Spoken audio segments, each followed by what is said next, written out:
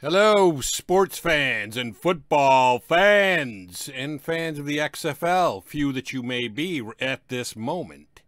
Let me make myself a little bigger here. There we go. I am Sportsman Z, as you know very well, and I am here with my XFL picks because I do my XFL picks every week. Did them last week, and guess what? For the second consecutive week, I was 4-0. So, really, what that makes me on the year, are you ready for this? I'm 14-2. There have been 16 games played this year in the XFL, and I've gotten 14 correct and 2 wrong. That's some kind of a record. So let's recap what happened last week, shall we? The first game. The first of 2 games that were on a Saturday, March 11th, were the Roughnecks against the Guardians. And the Roughnecks, not surprisingly, won this game going away 44-16. And the second game in Seattle on the West Coast, so it was a late game. You could be excused if you didn't stay up for this one. The Sea Dragons beat the Brahmas 15-6. So the Brahmas go to 1-3. The Sea Dragons are 2-2 on the year, and with that Roughnecks game result, the Roughnecks stay undefeated at 4-0, and the Guardians go to 0-4, perfectly defeated. So you go to Sunday, March 12th, and the games of March 12th, and the Battlehawks beat the Renegades 24-11. That makes the Battlehawks 3-1 on the year, and the Renegades drop to 2-2.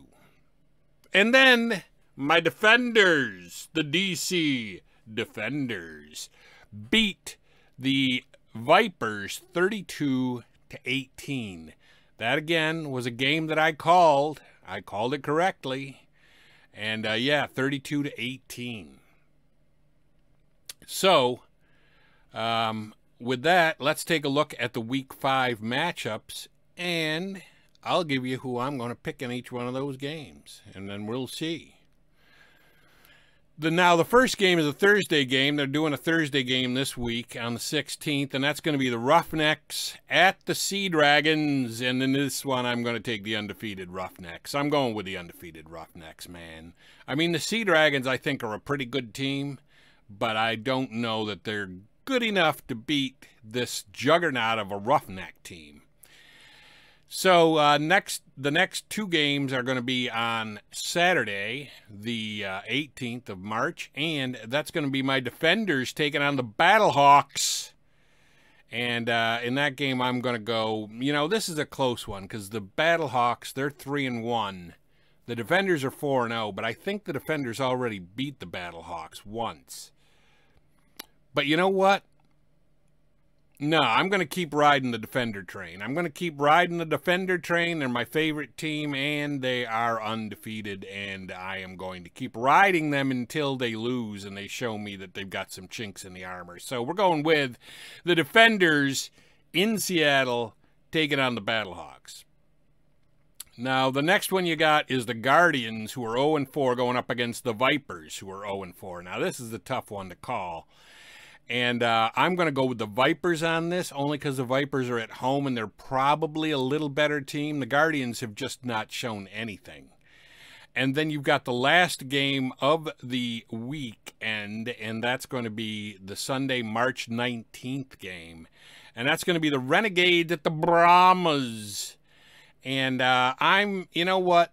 The Renegades are 2-2. The Brahmas are 1-3, but I'm going with the Brahmas here. They're at home. They've had some close games, some real close losses.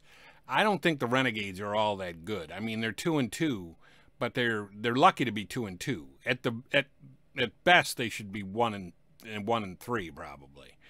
So we're going to take the Brahmas in that. So just to recap, you've got for my picks, you've got the Roughnecks over the Sea Dragons. You got the Defenders over the Battlehawks.